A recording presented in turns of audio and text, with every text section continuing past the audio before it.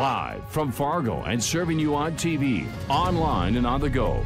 This is Valley News Live at 10. Strong winds are blowing over a wide stretch of the Northern Valley, including Devil's Lake and Grand Forks. That's a photo from a DOT camera near the Drayton Bridge north of Grafton. There's a no travel alert in extreme northeastern part of North Dakota, including Grand Forks and Pembina County. In the southern half of the valley, the wind isn't as strong right now, but it has started to blow. While conditions have been delayed slightly, don't let your guard down. We have more on travel conditions in a couple of minutes, but let's begin with the very latest on what's going on with Hutch Johnson. Hutch? All right, a live look across the FM skyline. You're looking to the north. That's the direction that the gusty winds will be coming in from. We're already seeing some flakes flying through the air as some of this snow on the ground is beginning to get lofted up in the atmosphere. And as the winds increase, visibility is going to continue to reduce. We have a blizzard warning in effect for the eastern portion of North Dakota from Jamestown through Fargo, Grand Forks and the Devil's Lake Basin and the Red River Valley counties of Minnesota until noon tomorrow. There's some light snow falling from the sky right now. And the winds, though, if we take a look at those, are picking up more earnestly to the north, where we have gusts approaching 50 miles per hour in Grand Forks. The latest gust in Fargo, 39 miles per hour. Particularly in open country, things are going to get pretty treacherous tonight, and the winds will be in their strongest during the overnight hours. However, they will last toward daybreak as the Arctic air moves in.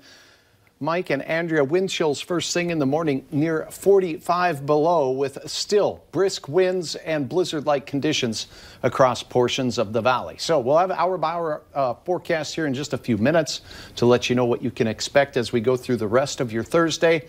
But the cold is here to take hold for a while. All right, thanks, Hutch. The impending weather has prompted the Grand Forks Air Force Base to close tomorrow. We've also received 2-hour delays for school and buses within Fargo, Moorhead, West Fargo, and Fargo Catholic school districts tomorrow. There are plenty more schools and businesses with varying weather-related announcements. We have them on our website, valleynewslive.com. Keep checking that because the list is likely to grow and those announcements may change depending on how bad the weather becomes. Earlier, we mentioned the travel alert for the northeastern part of North Dakota.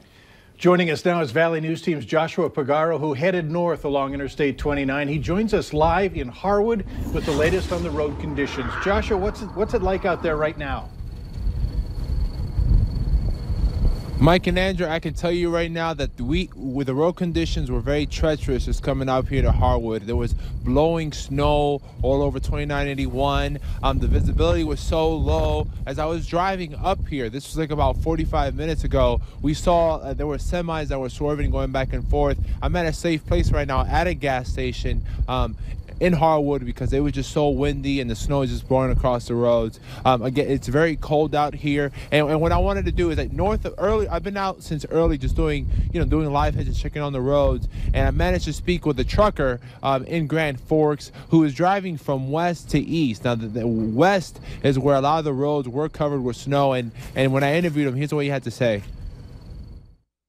The road was really clear, but the snow was blowing across. The powdery snow was from the wind was blowing across the road. Mind your P's and Q's going across bridges or anywhere you need to see some obviously where it was water or ice. Again, this wind is no joke out here, Mike and Andrea. Like when I was driving again on 29 and 81, it was low visibility. The roads were covered with snow, and I urge those heading out in the morning or heading out tonight to use extreme caution. I'm gonna throw it right back out to you in the studio. All right, thanks, Joshua. You do the same coming back to the station, and stick around. We will have an update on your weather conditions in just a few moments. Authorities need your help finding a missing woman. 37-year-old Jennifer Olson of Mahnomen was last seen on Sunday when she left her Mahnomen residence for work. She was driving a white 2013 Ford Taurus sedan with Minnesota license plate 452UXJ. Jennifer is 5'3", 120 pounds, with green eyes and wearing blue scrubs with a Polaris jacket, just like the one in the picture. You can call your local police or sheriff's department if you have any information on Olson. Severe weather has always impacted schools in North Dakota, but some legislative bills under consideration might reduce that impact in the long run. Billings County just approved a 4-day school week, and a House proposal would make it even easier for other schools to go that route. It would switch the amount of time that students need to be in school from 175 days to 962 hours for elementary schools and 1,050 hours for middle and high schools. We haven't specifically talked about having less days of instruction during the winter season, but overall that bill allows us to flex our time even in the spring to accommodate any days we may have had. The proposal could allow administrators to front-load schedules to counter possible winter weather and to avoid makeup days. General Mills is voluntarily recalling 5-pound bags of gold medal unbleached all-purpose flour because they may be contaminated with salmonella. There's a best used by date of April 20th, 2020. No other gold medal flour products are affected by the recall. The issue was discovered during a sampling of the 5-pound bags. So far, General Mills has not received any reports of illnesses related to the recall. Consumers are urged to discard the product or return it to the place of purchase. Scammers will do just about anything to make sure they get at your money.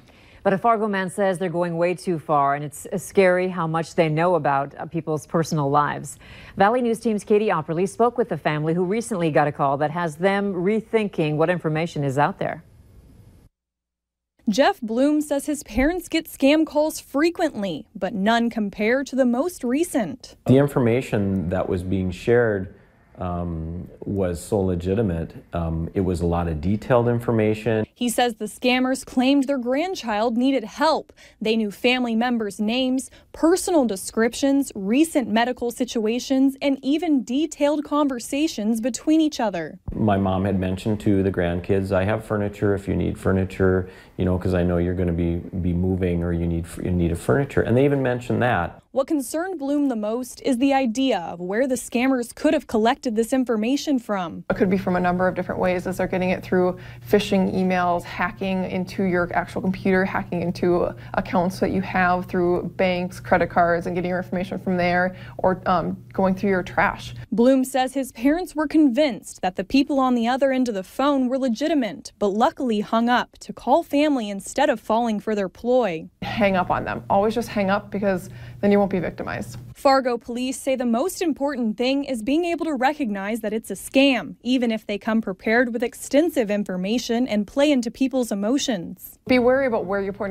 your email address, your phone number when you're giving that out, because you don't know what's going to happen with that information and what's tied to that information on the internet too as well.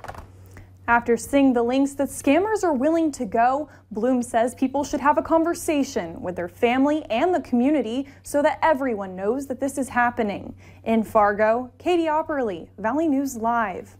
Experts are warning you to take extra precautions because the Federal Trade Commission is closed right now due to the government shutdown. The FTC is the department that monitors scam calls. North Dakota's governor continues to push for a Theodore Roosevelt Presidential Library and Museum. Their proposal calls for state and private money totaling $150 million. Governor Doug Burgum says the project, which would be built near Dickinson, is not a new idea. This idea has been around for 20 years. Dickinson State University, the president 20 years ago, working with the National Park Service, envisioned this idea. People in Dickinson have pushed this thing forward. Legislators have supported. Money's been appropriated for it.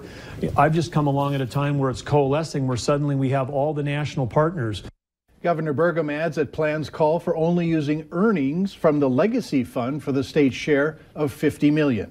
Speed limits will be raised on more than 5,000 miles of Minnesota highway following a 5-year study by the Department of Transportation. Engineers looked at 7,000 miles of 2-lane highways, and the ones marked in green on this map, about 77%, are going from 55 to 60. MnDOT had to balance safety with traffic flow. They looked at the way the road is designed and whether it's flat and straight or curvy and tilted.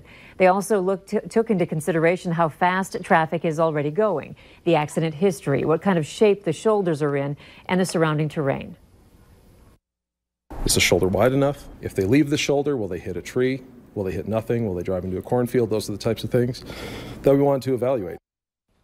A few highways in our area that are affected are Minnesota 1, 9, and 34. Those new speeds will go into effect when signs are posted. MnDOT says that will happen by the spring of 2019.